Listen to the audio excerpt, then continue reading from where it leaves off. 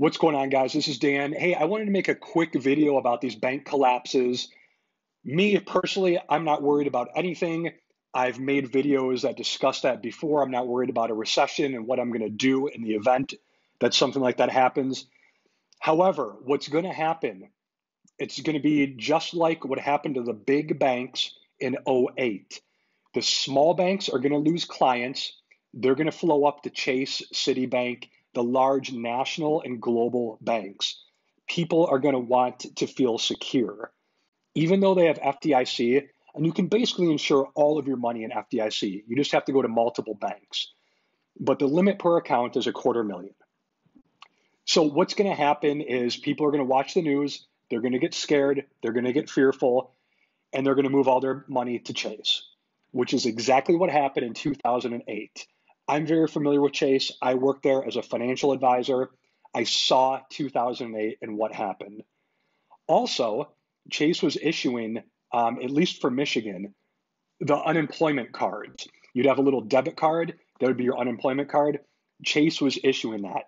So everything flows up to these big banks. Unemployment, small bank closures, everything, deposits.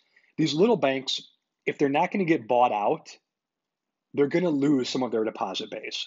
They just are. And if you're working there, it's going to be tough for you, to be honest. If you're at a small regional bank and you're a financial advisor or banker there, it's going to be tough to hit your sales goals.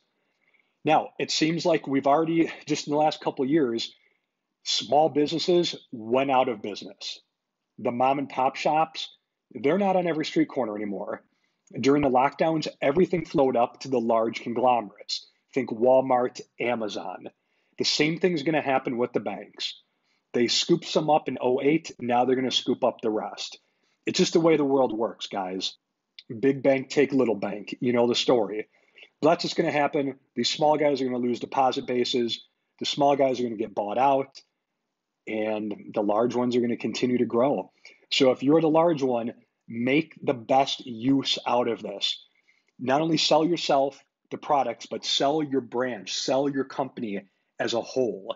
Sell security and safety in these large banks.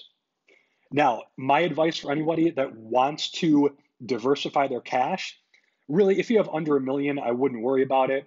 Anybody that has close to or over $1 million, if you have to, you're going to have to open bank accounts around the world.